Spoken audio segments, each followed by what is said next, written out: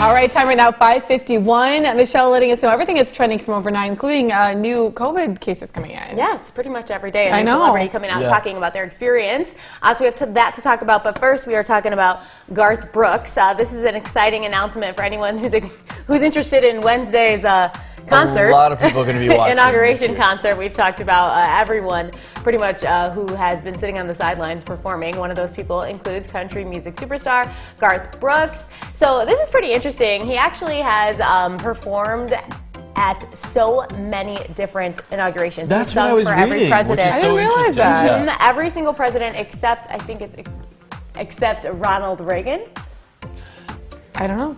Yeah, I'm not sure. Since Jimmy Carter. So obviously prior to Jimmy Carter, This he was not performing. But So since I then did he not has know been. that. I guess maybe I'm not watching the whole inauguration. I felt like I've never seen him either, but this, I know Michelle's telling us this year, it is almost like a concert. Yeah. It is, and I was thinking about it, but hadn't actually heard that a lot of these performances will actually be virtual. Okay. So Justin Timberlake, Jennifer Lopez, Lady Gaga, all going to be part of it.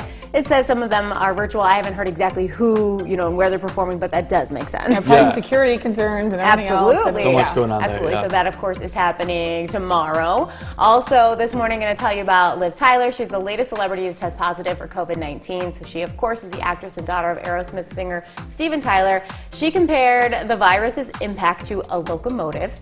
She shared the news on Instagram alongside a photo of herself wearing a mask, cuddling 2 of her 3 children. Yeah.